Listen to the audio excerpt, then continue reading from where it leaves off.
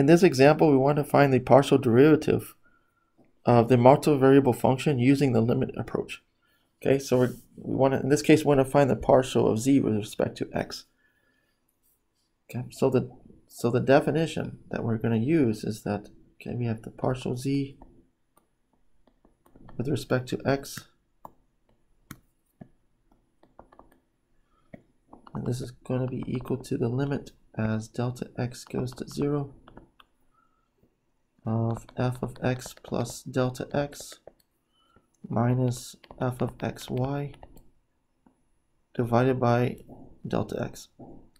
So this definition is very similar to the definition of the definition for the derivative of a function of one variable.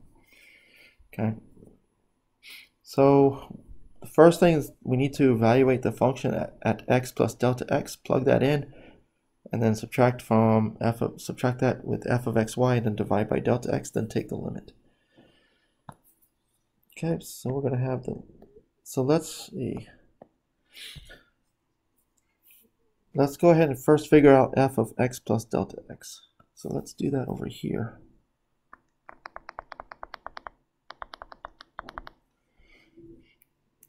So plugging all that in, okay, we're going to get 2 times, and let's move this over. We're going to need some space for this part. Okay, so f of x plus delta x. Okay, so again, this z, so z is my, z represents f of xy. So I'm going to evaluate this function at x plus delta x. So this is going to be 2 times x plus delta x squared minus 4 times x plus delta x squared times y cubed plus y to the 4th. Okay. All right. So all of this is going to go into here. Okay. Right. So then we're going to get, so then we have the limit of delta x as delta x goes to 0 of 2 times x plus delta x squared minus 4 times x plus delta x squared times y cubed plus y to the 4th power minus the original function, which is given up here. So it's minus 2x squared minus 4x squared y cubed plus y to the 4th. Okay, and all this is divided by delta x. Okay, so now we get, okay, so expanding all this out, okay, we're going to get x squared plus, so I'm going to multiply this out. So this is going to be x squared plus 2x delta x plus delta x squared. Okay, and again, multiplying this out. Okay, we're going to get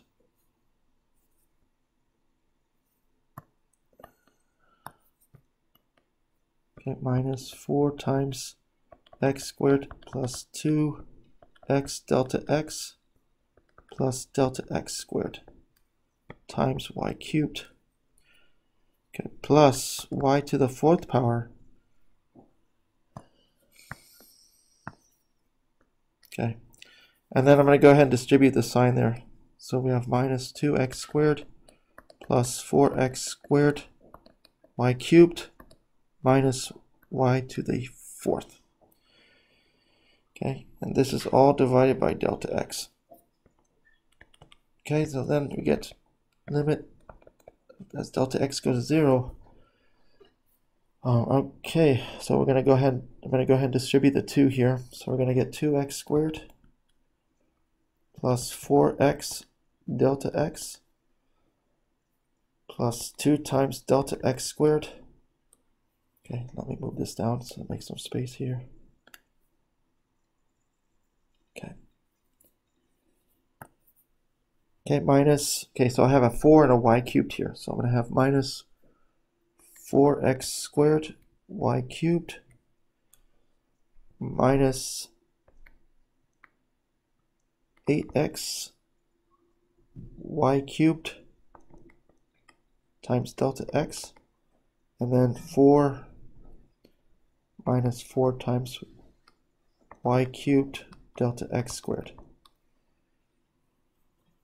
Okay. Plus the remaining part, so y to the 4th minus 2x squared plus 4x squared y cubed minus y to the 4th, all divided by delta x. Okay, so let's move this down. So then you get the limit as delta x goes to 0, okay. There should be some terms that cancel out, just like with the derivative of the function of one variable. Things are going to cancel out. So you have here, this cancels out, 2x squared cancels out. The 4x squared and y cubed cancels out, and y to the 4th cancels out. So now each term has delta x involved. So then let's rewrite this. This is going to be 4x delta x plus 2 times delta x squared minus 8xy cubed delta x. Again, to make some space here. Okay.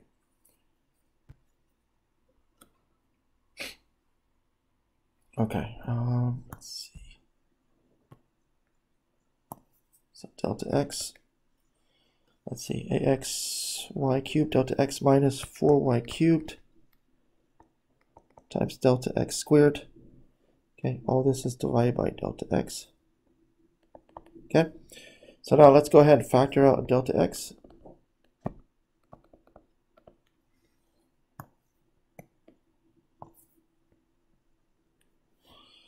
So factoring out delta x, we get 4x plus 2 times delta x minus 8xy cubed minus 4y cubed times delta x.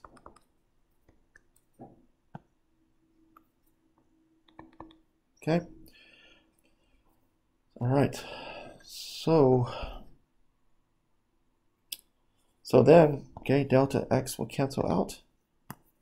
So we have the limit as delta x goes to 0 of 4x plus 2 delta x minus 8 times xy cubed minus 4y cubed delta x. So as delta x goes to 0, we end up getting 4x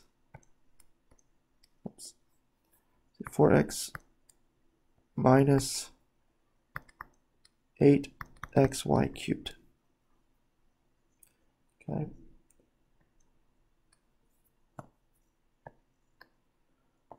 All right. So therefore, this is right the partial. The partial z with respect to x is equal to 4x minus 8xy cubed.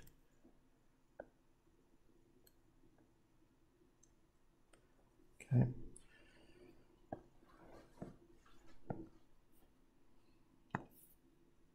So there's a much easier way to do this, and I'm going to demonstrate that in the next few examples. Okay. So this is what we have. Okay. So this was taking the partial z with respect to x using this limit definition. Okay. And we end up getting 4x minus 8x times y cubed.